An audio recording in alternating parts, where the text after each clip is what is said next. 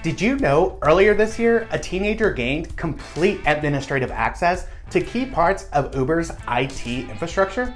Now, are you breathing easy since you're a small business? No way hackers would be interested in stealing your data, right? Wrong.